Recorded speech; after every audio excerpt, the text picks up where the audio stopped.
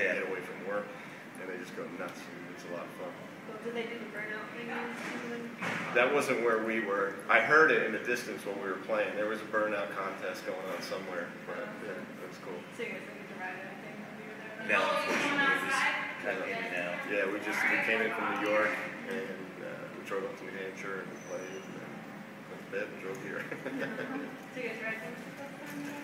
Hey, so we used to ride dirt bikes back in the day, but I've never had a street bike.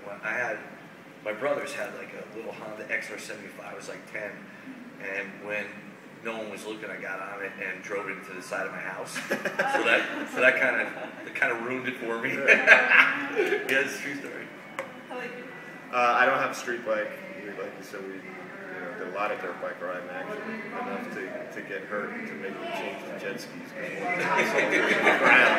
That's so true. Although when you hit the water. Well, yeah, when you're going fast enough, that's true. But yeah.